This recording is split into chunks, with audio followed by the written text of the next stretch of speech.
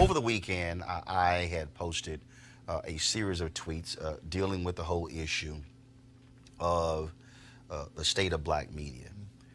And if you actually look at the 8 existing black cable networks, some that are black owned, others that are not black owned, every week they put out 1,344 hours of content. Let me say that again. I'm going to name them.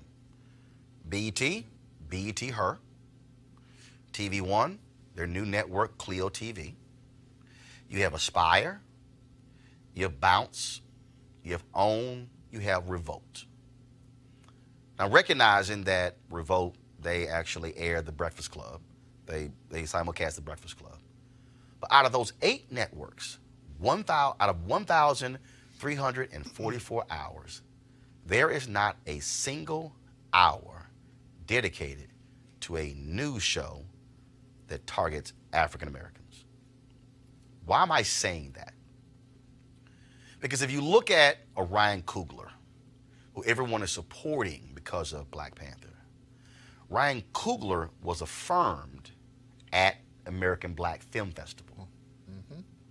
Not Sundance, not Tribeca, not Cannes, American Black Film Festival. When you look at Tiffany Haddish, Kevin Hart, things that they're doing right now, then you think about a Will Packer, affirmed at an American Black Film Festival. When you think about, I love people talk about the black folks you see who are on cable television. And when you see Angela Rye, when you see Tiffany Cross or your David Swirlick, you see, I mean, I can go down the line. The question is, when people were commentators, where did they first get a shot on shows that I hosted? I'm saying all of that because for all of the greatness of a Black Panther being done by Disney Marvel, for all the greatness of seeing somebody black on a mainstream cable news outlet or broadcast outlet, you have to go back to where did they get the shot to be able to show what they can do. Which means that we have to have our places that are creating the very platforms that will actually serve as a launching pad for folks to go to the next level. In the Willie Brown interview, he didn't say a white politician elevated him when he first started out. He said his fraternity, Alpha Phi Alpha, and the NAACP. I'm saying all of that is because as we are moving to a new America, a redefined America, we still have to understand that you have to have platforms that are speaking to our issues and our concerns, that are providing opportunities for us to be able to have the kind of conversations that we had today. The assimilation conversation we had, MSNBC will not allow that to happen. Jeff Zucker and CNN will not allow that to happen. It will not happen with Suzanne Scott and Fox News. It will not happen on any of these networks because they don't look like us. Which also means that we also have to support us. I didn't go to the HBCU, but I'm wearing the Clark Atlanta sweater to give them publicity, and hopefully you can give to them. So I'm laying all of this out so we understand that while we are talking about moving and operating in different spaces, we still better take care of home. Mm-hmm. Because see, before you get to be tapped on the shoulder to direct Black Panther, you got to be able to do Fruitvale Station. That's right. Yeah. And you got to be able to do a short. Before you're able to go to a major law firm, become a partner, you know what? You better have somebody who said, I got to be sure to position you as an intern in my firm when you're in college. I'm saying all of that because we still have to fund our freedom. We still have to support what is ours, and we still must be in control of the narrative, because the other thing is this here. By being in those spaces where you get a shot, they're also affirming you and your point of view. And so if Eugene or Monique or Avis or Mike, if they're on this particular show, then let's say they're starting out, well, then they can make mistakes and be coached and be trained versus discarded other places because they're being affirmed, they're being nurtured, they're being shaped, they're being molded. And I dare say it's a shame out of all those 8 black cable networks if there's not 1 hour. I don't care about a special. I don't care about, oh, something happens, a Freddie Gray, oh, let's do a town hall.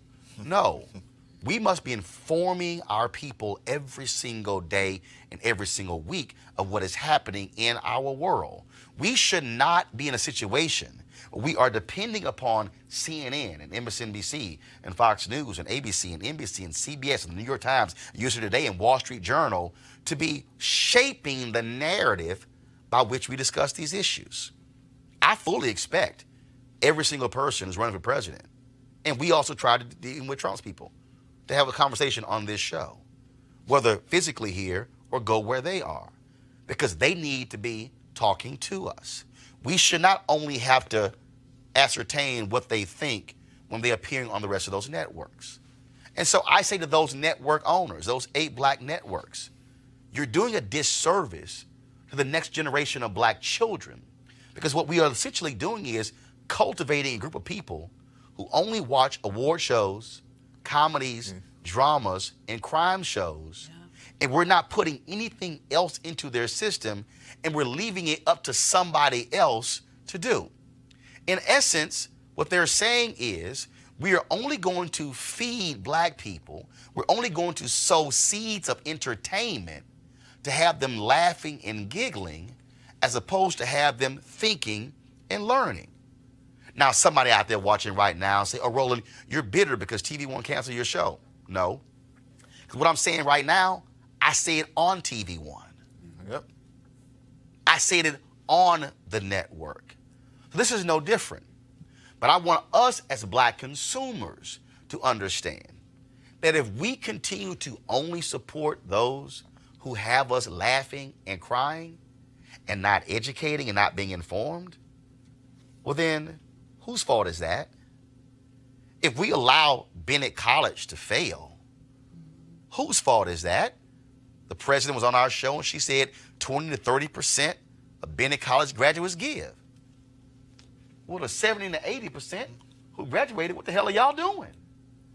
See, I know we go, yeah, but 20 to 30% is high. Yes, relatively speaking.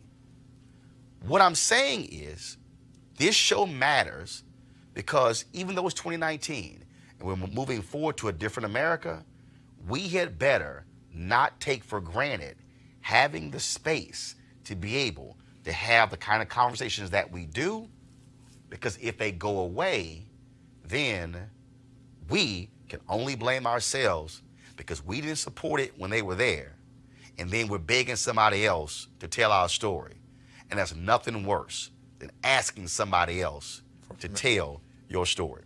All right, folks, back to our Roland Martin Unfiltered video in just one moment. As I told you, of course, a lot of us are focused on getting healthy in 2019, and one of the ways we can do that is by doing the cleanse. And so the last 20 days, I've been doing the D-Herbs cleanse. Lord have mercy. All raw vegetables, fruits, and nuts. And so hasn't been too bad. I've done it before. And so I ended up losing about 18 pounds total doing it. And for a lot of us, again, we're getting, just for your core, you want to just be healthier, you want to have more energy. And so the folks at D-Herbs, they partner with us. And so what you can do is go to dherbs.com. You can actually use the promo code Roland if you want to do the cleanse. They have 27 different cleanses, and you can do some 10 days, some 20 days, some shorter, some longer. And so also they have it for weight loss, all kind of different cleanses that can help you out. And so we want you, again, use the promo code Roland by going to dherbs.com. Back to your Roland Martin Unfiltered. You want to check out Roland Martin Unfiltered? YouTube.com/Roland S. Martin. And subscribe to our YouTube channel. There's only one daily digital show out here that keeps it black and keep it real. It's Roland Martin Unfiltered. See that name right there? Roland Martin Unfiltered. Like, share, and subscribe to our YouTube channel. That's youtube.com/Roland S. Martin. And don't forget to turn on your notifications so when we go live, you'll know it.